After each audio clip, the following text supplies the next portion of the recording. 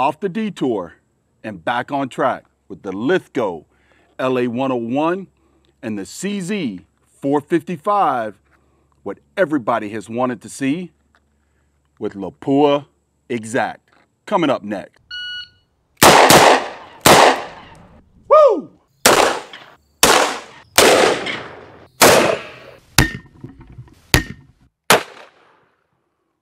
Woo! Hard hitter. Welcome, range fans. Mr. Revolver Guy here with dayattherange.com. All right, folks, while I get these magazines loaded up, you saw me go off on my little detour where I had the CZ showdown between the 455 and the 452. Both shot pretty consistent and pretty well, considering me. I still think I can do a little bit better, but I will tell you, I'm back out here with Lapua Xact this time, and we're getting back on track. We're getting back on track with the LA101 and also the CZ455 with the Lapua Xact. Now, some of you have commented throughout the videos that, hey man, box to box, they're gonna be from different lots. So if you shoot a different box and a different rifle, that could add some variation. Again, I'm just trying to figure out what these rifles like, and also focused on bringing all of us some entertainment and some smiles during this time for those of us that enjoy 22 rifle shooting. But I do try to buy the same lot where I can. I can tell you that's pretty easy to do with the high-end ammunition. So these boxes of Lapua Xact that you'll see over the next upcoming videos are all from the exact same lot. You know that I have changed the test down range a little bit where I'm running out of dots, and I have some more of those on order.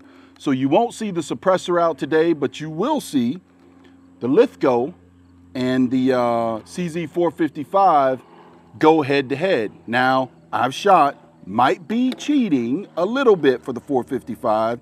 I did tune, you saw the Harrell tuner on there in the last video, and I did tune the CZ455 to the Lapua Xact, at least to take out some of the vertical stringing. Probably can get it a little bit tighter with the Harrell, with spending more time with it, but again, it's only the second outing. Anyways, enough of that. Let's see what this Lapua Xact looked like downrange. By the way, both barrels have been cleaned. So with the Otis pull-through system, I have pulled through a wet patch, let it sit for 5 minutes. Then I pulled through a 22 nylon bore brush through each barrel. Let that sit for about 5 minutes. Then I pulled another wet patch, let it sit for 5 minutes, and then I pulled a couple of dry patches. And here's what we have. That's where we are with these two rifles. We're gonna see what it looks like on target downrange. Whoo-hoo. Excited, excited, excited. Excited to be off of, by the way, 91 degrees out here today. But excited to be off that detour and back on main highway or back in the rabbit hole. Let's see where these things are going to shoot. All right.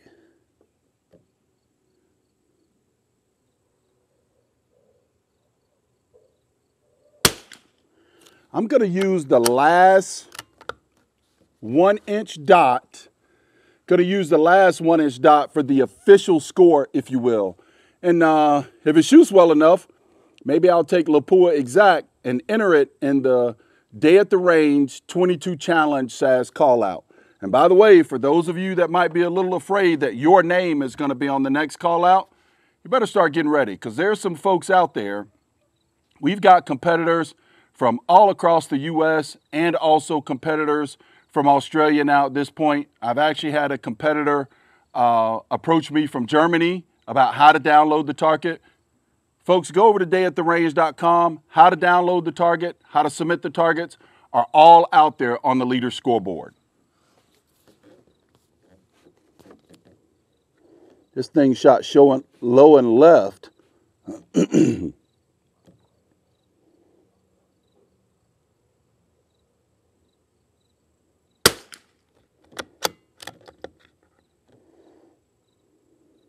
This Lapua ammo It is greasy.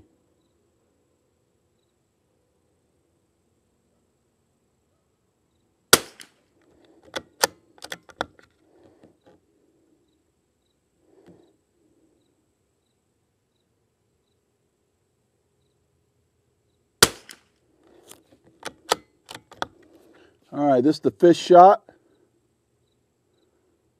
Last shot on this target. All right, definitely shooting low. That's from a clean barrel. Next target, let's line it up.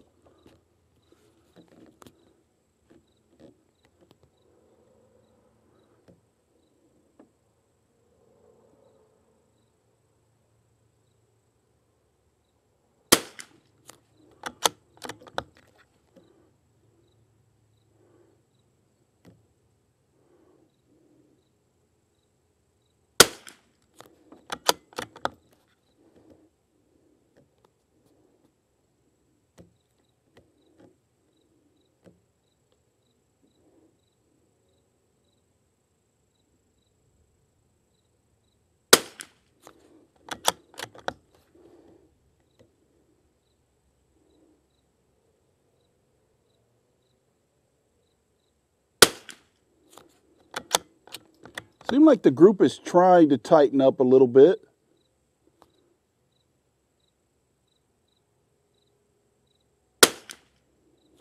Yeah, I think it is trying to tighten up a little bit. We're going to move to the next 5 rounds and the next target. Notice, you know, I got my new bag protector, Bumblebee.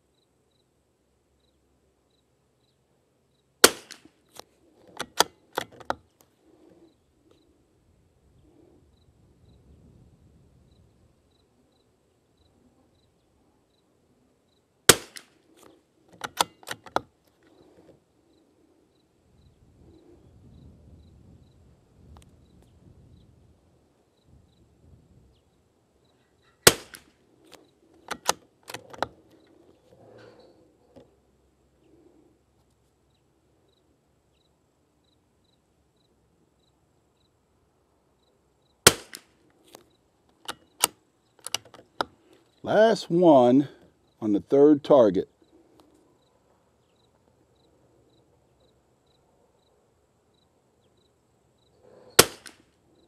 Yeah, she's starting to tighten up a little bit. Lapua Xact. You guys said you wanted to see some of the more expensive brands. This is what I'm trying to bring to you today. And man, is this stuff expensive.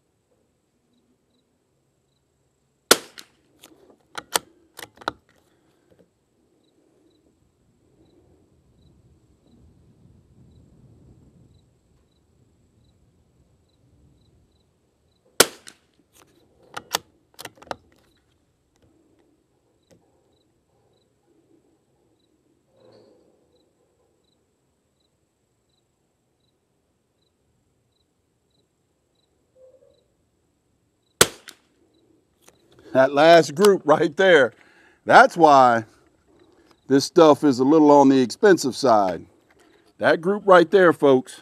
Probably not the best group I've shot with the Lithgow, but it's pretty darn tight. We're going to see what we can do on the 1-inch target. You see those green targets down there. They're 2 inches in circumference. And we got the 1-inch for the official score. Man, let's not screw this up. All right, I hate all that grease. Here we go.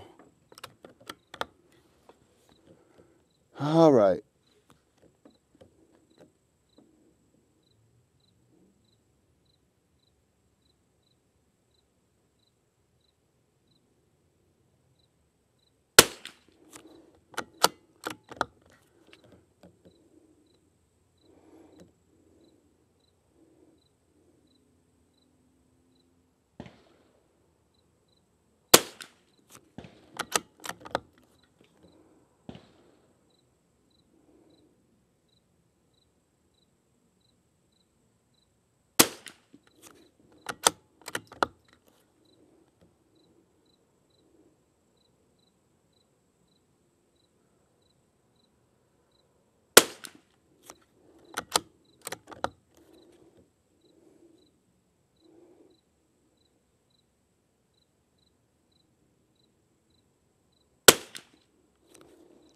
That right there, people, is why this Lapua Xact is so expensive. I got to tell you, I hope I can find some cheap stuff to feed this old Lithgow LA101. That's a pretty nice, scoreable group. So let's change out the rifle, change out the target, or redirect the camera downrange to look at the second target, and we'll be right back. All right, guys, I'm back at it. You've seen this one before, the CZ455. Some of you have asked, what all have I done to this rifle? Yes, it has been pillar bedded and action bedded. Pretty much it with the Lothar Walther barrel and also now the Harel tuner on there. But if you go back and look, oh yeah, I forgot. The Anarchy Outdoors thick bottom metal as well. If you go back some videos and take a look at those videos, you'll understand how this project came to be for me.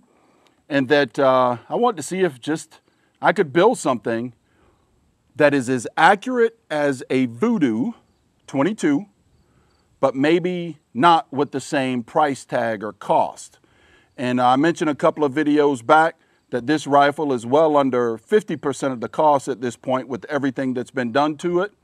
50% of the cost of the Voodoo, not even 50%, it's way less. But that's what started all this, to give everybody a little bit of background. So let's get started. Yeah, I didn't ever claim to be a singer, other than maybe some cadence. All right, let's see here. I got a good idea of where it's going to shoot because I did spot this one in because of the Harel tuner. So, should be close to crosshairs. Oh, that greasy stuff on my hand is killing me.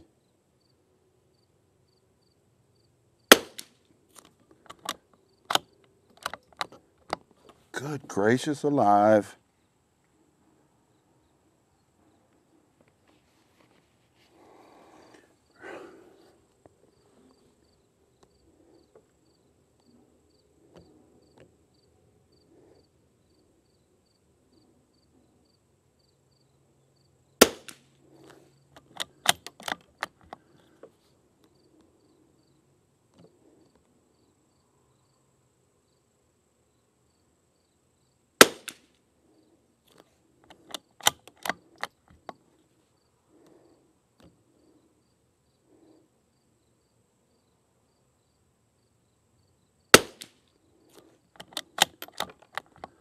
Obviously, I haven't spent enough time with the tuner.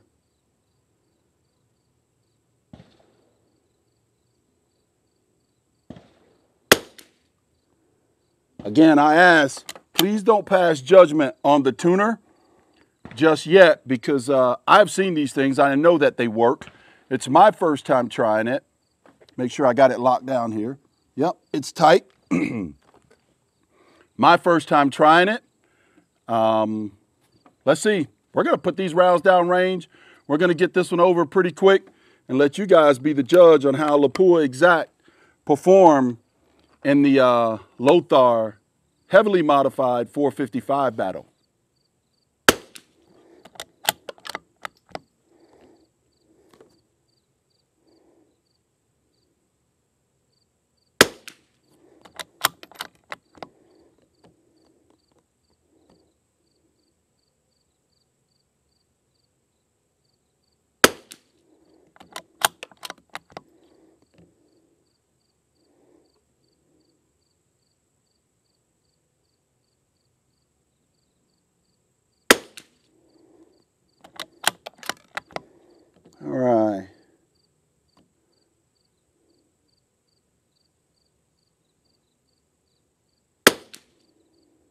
Not bad, but I know this thing can shoot better. I probably have too many gadgets on this thing and not spending enough time to learn each one. That's my fault, not the setup's fault. By the way, the other reason for this setup and gadget, I absolutely love CZ and the CZ platform, if you will. But go back and take a look at my family 22 challenge or call out. My son happened to be out here with us and he called out his sister. And then I, in a subsequent video, called out my daughter, and she decided she was going to show up with her 1022 kid barrel. And I knew I had to do something. So it's kind of led to this experiment as well, not just the voodoo, but man, we are a competitive family. They all know I hate losing, even to my own. But go back and take a look at that video. It'll kind of tell you why I'm here. I think I pulled that one myself.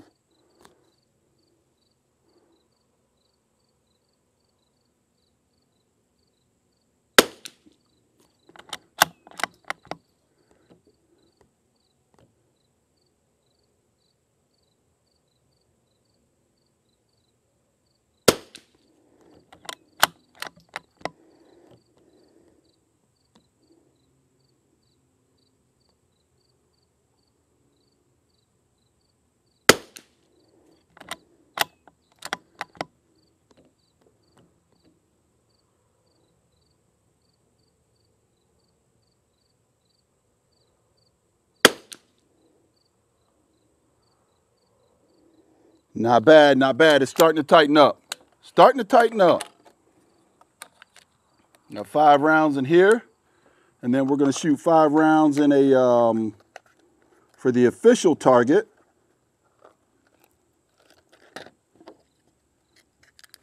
Oh, don't drop them.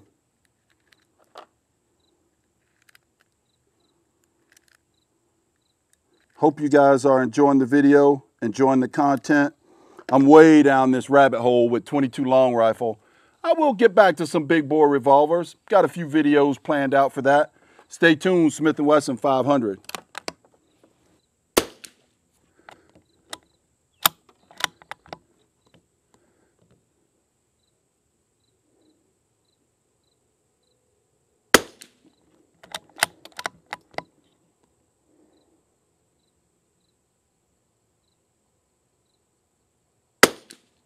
Oh, that was me, I think.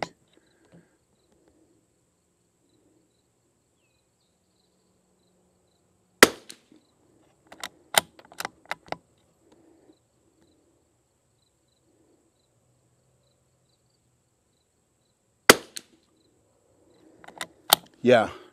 You know, I know this rifle and also this barrel will shoot much better because I have shot much better with it with the RWS target ammunition. But as you can see here, I do have the original CZ rings. Kind of wanted to keep it all CZ.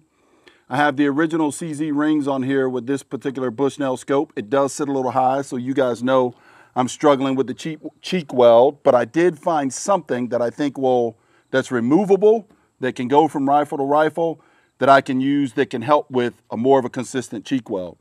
Let's get to, here we go.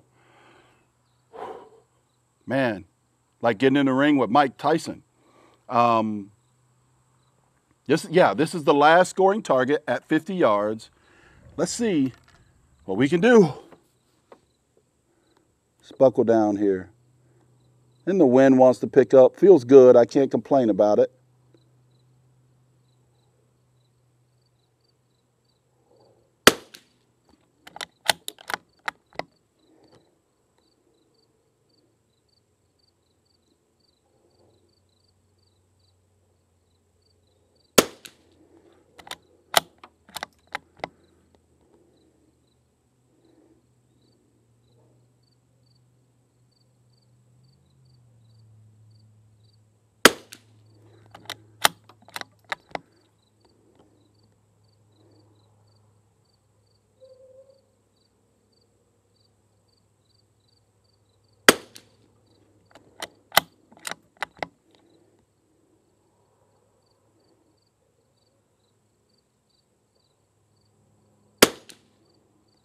Oh yeah, oh yeah.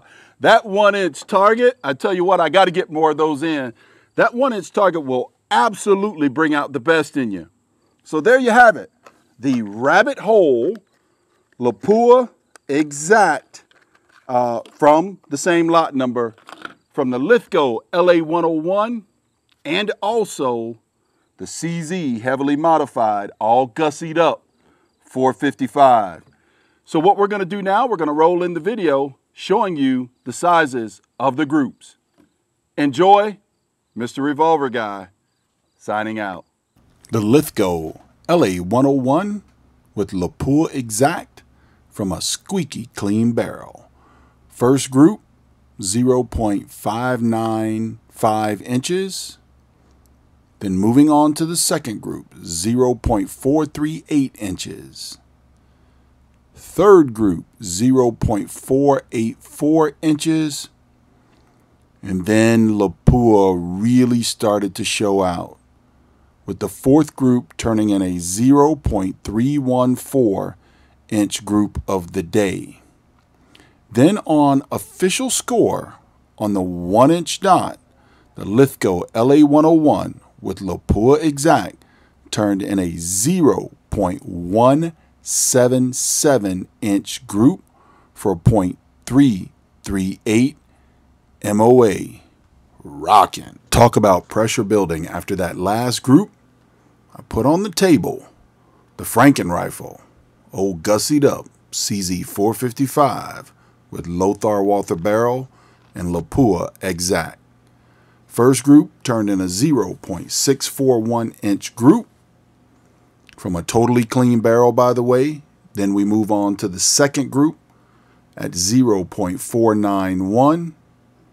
Moving on to the third group, it continues to get better and turns in a 0.441 inch group.